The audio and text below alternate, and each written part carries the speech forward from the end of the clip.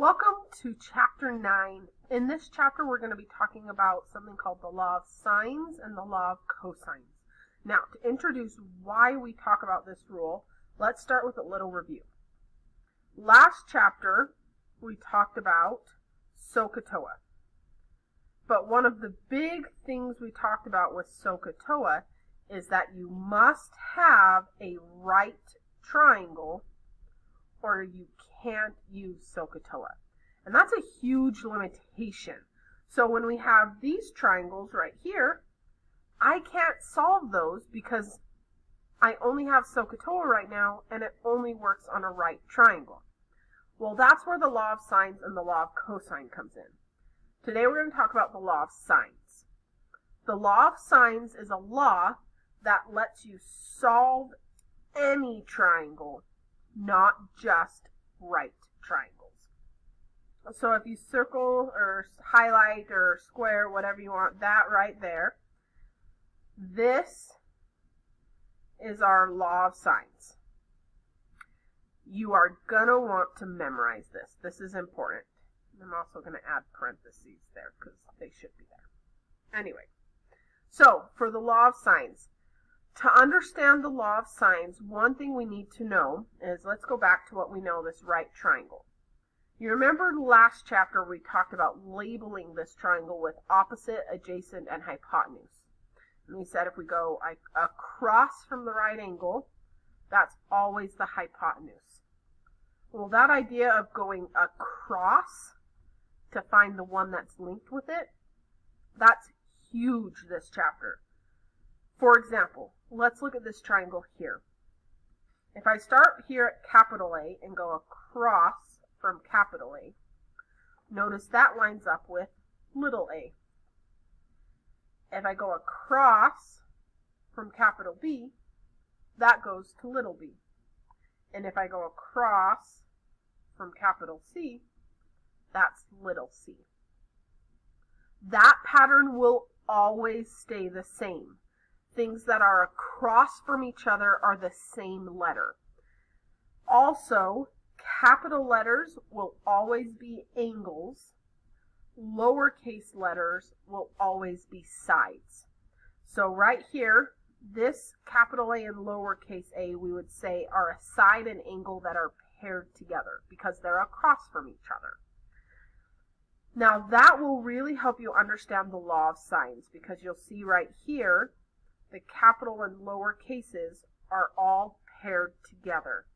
And then we have sine in front because it's the law of sines. So, with all that in mind, let's start to look at example number 1. I'm going to start in labeling everything. So here's capital A, my angle. Across from that is little a, my side. Here's capital B, my angle. So across from that, this is going to be little b.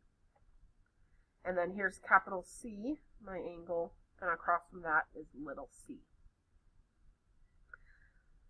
Now, one thing that you really need to understand is the question of what do I need to know to use the law of sines? Because on your test, you're going to have a question that's going to give you a triangle, something like this. And the question it's going to ask you is, would you solve this triangle with the law of sines or the law of cosines?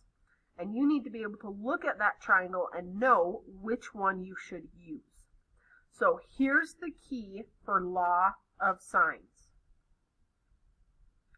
In order to be able to use the law of sines, you need one complete pair. Now what I mean by that is you need a pair of A's, so big A, little a. You need a pair of B, big B, little b, or a pair of C, little c, big C. And you need to know both of them. So let's look at this triangle. I have big C, I don't know little c, so that is not a complete pair. I have big A, I don't know little a, so that is not a complete pair. I have little b, I don't know big B. So here's our first problem. I don't have one complete pair of anything here. However, I can find big B. So step 1 is going to be solve for big B. Because once I find this, then I have a complete pair. Now, how we're going to solve for this is using something hopefully you remember from math a couple years ago. And it's that we're going to write this down because it's so important. All angles in a triangle add up to 180 degrees. And that is always true. All angles in a triangle will always add up to 180. So if I want to find this one, I can do 180, the whole thing, minus the 2 that I have. And then whatever's left has to be B. So that's my first step. B is going to be 180 minus the 2 that I've got. So I put that into my calculator and you should get 40. So that is our first answer, that this is 40. And now you can see we now have one complete pair. I have big B and little b. So that means now that I have one complete pair, now I can do law of signs. So to do law of signs, we're going to have a fraction equals a fraction. And these fractions will be paired, A's or B's or C's and A's, something like that. So what we're going to do first on the left-hand side is going to be what we're solving for. So in this case, I could solve for little a or little c next, either one, because I know the other pairing.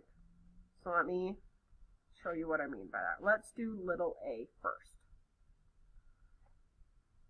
So if I want to solve for little a, then that means I'm going to use the law of signs that use the a's first, because that's the pair I'm solving for.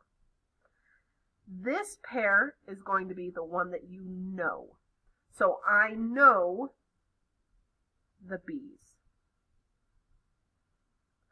So let's plug in what we know. I know that capital A is 118 degrees. And I know that little a, I don't know little a, so that one's going to stay there. I know that capital B is 40 degrees. And I know that little b is 24. So now I've got this. I need to solve this. We're going to use a little trick called cross multiplication. How this trick works is I'm going to multiply this one and then go across and multiply it to that one. So 24, I put the number first, sine of 118. So that's multiplying across the orange arrow. And then I can say equals, and then I can multiply across the purple arrow. So a times sine of 40. Multiply across. That's the purple arrow. That's called cross multiplication, and it makes things way easier because it took it from fractions to no fractions. And now I need to look at this equation, and I need to solve this for a. Well, if I need to solve for a, that means I need to get rid of this. Well, I get rid of it by doing the opposite. So if it's multiplying, I'm going to divide to get rid of it. And then it goes away. But if I divide one side, I have to divide the other. So I get that little a is going to equal 24 sine of 118 divided by sine of 40. And now this is what you'll put into your calculator. So I'm going to open up my calculator here. 24, and then I need to do sine, so S-I-N, my sin button, of 118 divided by sine of 40. Now, I'm not going to hit enter yet, because right now, even though I typed that in correctly, my calculator might actually give me the wrong answer, and here's why. If I come back to my notes here, this angle is in degrees, not radians. That makes a difference in your calculator. So what you want to do is come to your calculator, and you're going to hit mode right here. Now notice on this third line it says radian and degree. Since our angles are in degrees, I need to make sure degree is highlighted. So if your calculator looks like this with radian highlighted, and you try to type in that equation, it will give you the wrong answer. So if you're in radians, your whole test is going to be wrong, because we need to be in degrees. So I would get used to double checking, going down here, go over to degree and hit enter, and double checking that we are in degrees, because if you're in radians, you will get the wrong answer. Now I want to go back to the main home screen, so I'm going to hit second and then mode, and that will quit back to this home screen. Now that I know that I'm in degrees, I can hit enter, and that's my answer. Now, for this chapter, I want you to do everything to 3 decimals. Because when we get to the law of cosines, if you round to 1 or 2 decimals, your end answer can end up being like 20 whole numbers apart because you rounded differently. So we're just going to all do the same thing. This chapter, I want everyone to round to 3 decimals. So 32.966. And that's our answer. Okay, let's try our last step, because now we need to solve for little c. I'm going to set this up, and then I want you to try to solve this on your own. So remember, our first pair is what I'm solving for. So sine of big C over little c. My second pair is the one I know.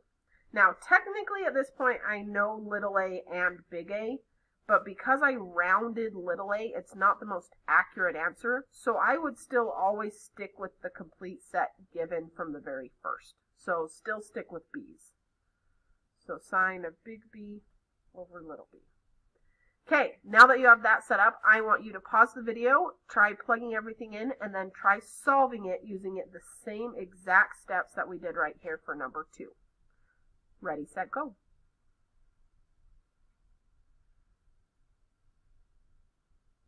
Welcome back. Let's see how you did.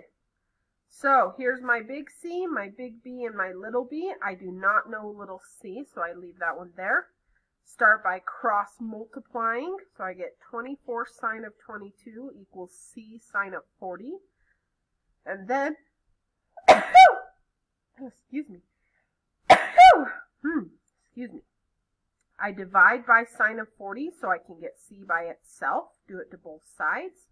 So I get c equals 24 sine of 22 over sine of 40, which you're going to type into your calculator. Make sure you're in degree mode, and that should give you this for your final answer.